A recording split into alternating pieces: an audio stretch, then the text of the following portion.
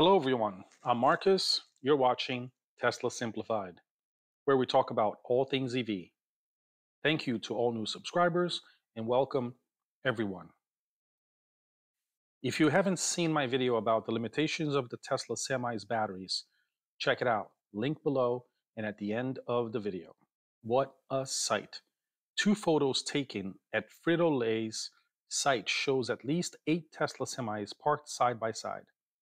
Before today, we have never seen so many Tesla semis in one place. We still don't know how many more were delivered, but it looks like the fleet has grown. The Semi is currently built in low volumes, but Tesla has announced a $3.6 billion expansion at the Giga Nevada factory for Tesla Semis mass production. Tech and cost advantages of the Tesla Semi: 35% more efficiency in the engines and 20% in the powertrain over other electric semis. Tesla Semi is about 70% more cost efficient than diesel semis. The Tesla Semi battery weighs about 5 tons, but the fuel, the tank, the transmission, and other parts in a diesel truck weigh about 2.4 tons, so the Tesla Semi only has about 1.4 tons of lower payload in the US and 0.4 tons of lower payload in Europe versus diesel trucks. Also, US laws permit electric trucks to have an overall weight of 2,000 pounds over diesel trucks, and European law permits electric trucks to have an overall weight of 4,000 pounds over the diesel trucks. I have said it many times in other videos, and I'm going to say it again. Long-haul truckers driving 800 plus miles a day, going all over the US for loads, will not be using the electric semi-trucks in the next 2 to 3 years, or even more.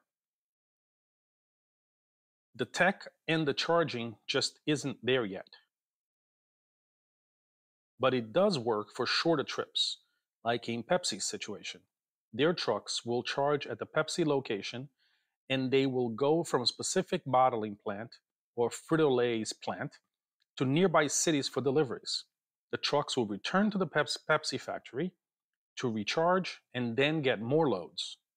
Keep in mind that Pepsi has received a $15 million grant from the state of California, and they are installing at least 4 750 kilowatt chargers on site. Another situation where the electric semi-trucks will work is moving freight from port to truck or port to rail. Typically, it's a short distance that can be covered in about 1 to 2 hours, and therefore almost always within the same geographical area. There are 250,000 to 300,000 Class 8 trucks sold each year in the US. If Tesla hits its goal of selling 50,000 Tesla Semi in 2024 and perhaps 5,000 to 10,000 in 2023, this would be less than 1.5% of all Class 8 trucks in the US. Tesla seems to be entering the Class 8 market at the right time, since there is a 15-month wait for a new diesel semi-truck today. Again, the Tesla Semi will not work for all situations, but a good dispatcher will know which truck to use for each situation. In situations where it does work, it will save companies a lot of money, and that's what matters in the end for these companies.